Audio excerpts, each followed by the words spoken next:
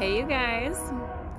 That's the train because we live near trains, lots of them.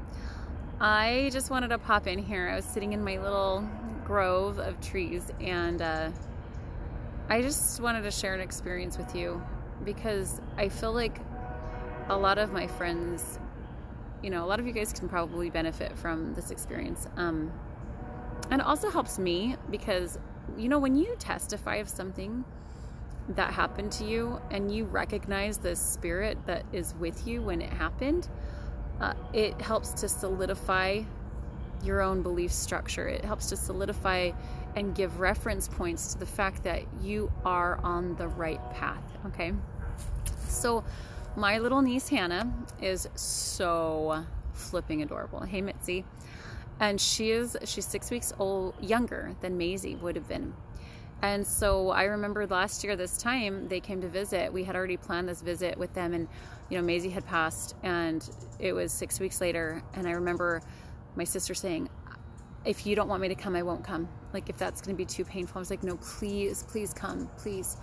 Like, I need to hold a baby and I need to cry. Like, I just need to hold your baby. And there's nobody else you can really do that with except for your family, like I couldn't just take someone's baby for a few days, and so I remember, last year when they came, I just held her and smelled her and just wondered how she would be and all that. And I remember feeling just this intense connection to her and this intense gratitude that I could hold her, but also this intense pain. Like, it was so painful to hold her, knowing that, my baby wasn't there. And so it was both. It was both great and terrible at the same time. Well, fast forward, they're here now, and little Hannah's walking, and she's she's like 14, 15 months. She's just the cutest thing. So, of course, when you're a mom of that age, like, you're running around constantly. So I was like, can I give her a bath? Can I get her dressed? I just wanted to touch her and feel her and smell her and kiss her and love her and just eat her up, right? And so then I did that. I gave her a bath and I pinched her cute little booty, and I was like, oh my gosh, I miss this.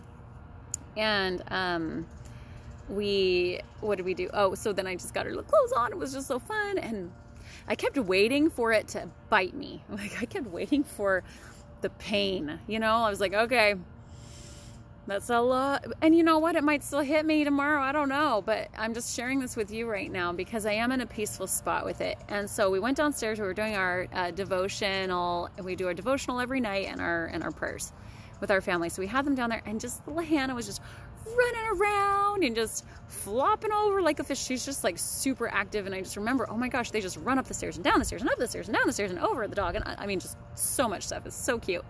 So Hannah's just like rolling around the girls. And a part of me was like, okay, like, this is what it would be like. This is what it would be like to have Maisie here right now. Like, this energy. And then, like, I felt this very strong spiritual confirmation that my family right now is exactly what my family was supposed to be. And that, like, really strong, like, Maisie was not meant to be that age. Like, that was never the plan for her to be that age and to have that. Like, her plan was she's doing her plan, right? Like, because I believe in life after death. I believe she's on a mission. I believe she's still spiritually here with me. Even though I wanted her so badly here, it's like when I saw that family dynamic last night, it was this very strong confirmation to me that your family is as it should be right now. Your family is what your family is supposed to be. Like, it is what is. And so therefore that is what it is meant to be. Now, granted, there's changes you can make in yourself and others, and not saying that you shouldn't, like, strive for goals and stuff. But what I'm saying is, like, in that moment, I felt this intense peace of just, wow. Like, and I had several dreams that you guys, I might have told you about, but she came to me 3 different times in 3 different dreams and showed me different ways that she would have passed. And so from that, I remember thinking, wow, okay. She kept trying to tell me, Mom, I was not going to be here beyond a certain point. And every single time I would see her, it would be like, it wasn't like she was older and past. Like, she was there for that time. And I believe that she was here as an extra gift, like that she could have gone earlier.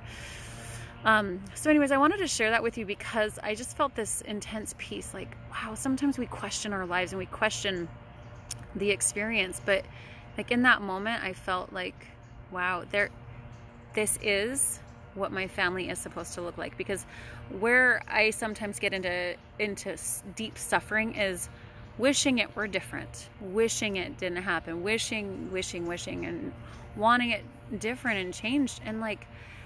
And it was so beautiful because I didn't have that angst. I didn't have that fear. I didn't have that worry, that doubt. And so just in your life, take it for what it's worth. Obviously, our experiences are different. Obviously, you might be going through something that is hell on earth.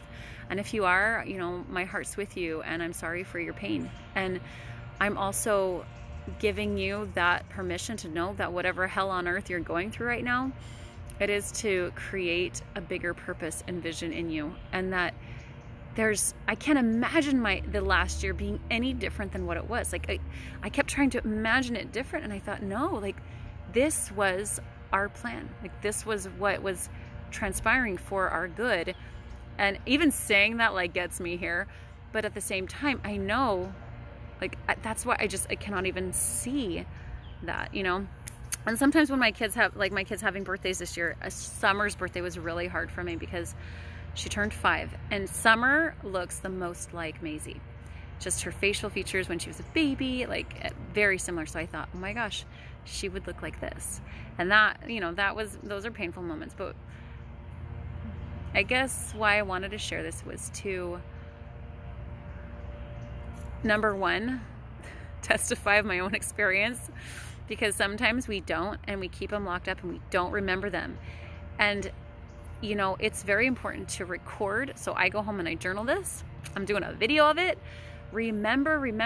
How many times in the scriptures do we hear that, you guys? Like, how many times is like, remember? We don't remember. We suck at remembering. That's why you write it down or you record it. Oh my gosh, I have like stuff. I'm sitting in the grass. So that's what's so beautiful, you guys, is if your life is worth living, it's worth recording. And so if you take nothing from today, you know, like, well, you don't have to take anything from this. Honestly, I'm just sharing. Do what you want to do. So it's so quiet here because it's like rainy, so no one's out here.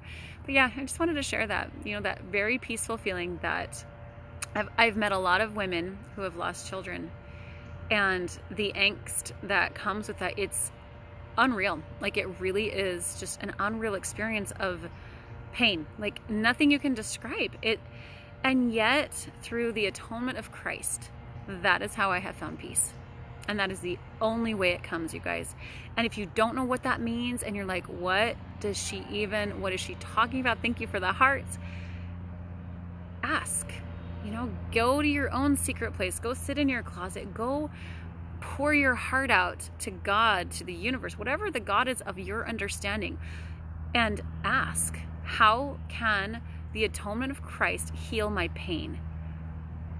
And sit there and listen and pray for that. Please, you know, God, like help the atonement work in my life to heal this pain, because it can. And still goes in waves. It's not going to take it away. We didn't come here to experience butterflies and rainbows all the time, even though that's a great experience. We came here to experience contrast. You don't experience contrast when there's nothing to contrast. You're not happy when there's nothing that's sad. You don't get both. And we didn't come here to experience just the one. We wanted the full gamut of emotion. And so I feel like sometimes the things that we're going to take with us are the experiences, the really painful ones, and be like, oh my gosh, I experienced this, like I wanted to die. No, you know, like I say that playfully, but if you are going through that right now, just know like that experience will strengthen you. It will strengthen you in a way that you will not believe. Like there's not much that happens now where I'm like shaken. You know what I'm saying? Like, granted, I still get ticked off at my kids for not doing chores. That's still a thing. But I'm learning ways, and we practice a lot more forgiveness. We practice a lot more grace. We practice a lot more ways that we can just connect to each other. And like this morning, oh my gosh, my poor sister. So I was like trying to be all domestic. I'm so not a domestic, like homemade bread and stuff. It's just not my jam. It's okay. But I was like, oh, I'm going to make some sausage, and I'm going to make some birdie in the nest, which is like where you cut the hole in the bread and then you put the egg in there and let it cook. I made gingerbread ones. Like, they're so cute. So I burned the crap out of these sausages. And so they're trying to sleep, right? The smoke alarm's going off, and I'm like, oh my gosh. So we're opening up all the windows, and then my husband like sets the alarm off for our system. I'm like, they are gonna hate staying with us, but whatever, you know, it's fun, right? And yes, Aubrey, don't rush that or force it. And I'm not, like, that's the thing, like, when I feel it, I allow myself the opportunity to feel all of it, because that's what I think that happens is we want to, like, get the pain away, just move it away, process it, right? And we don't take the time to sit in that feeling as long as is needful, and then move through.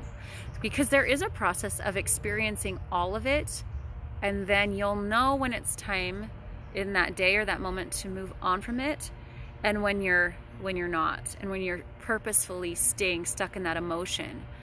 So it's important to be really aware of your emotions so that you can know, well, when is it time to move on from that thought? And one of the things that I've done is I've written down everything.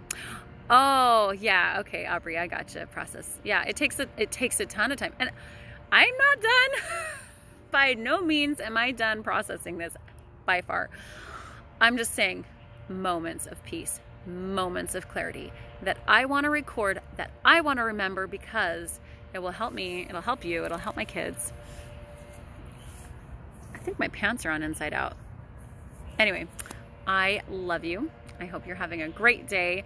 I hope you continue to have a great day, and that you remember that you are a child of God, and that you are so remembered. You are so valuable and thought of, and that doesn't change with your life circumstances. That you are not more blessed or less blessed because bad crap happens in your life. That is the experience of life, but you are still so valued and wonderful and loved, and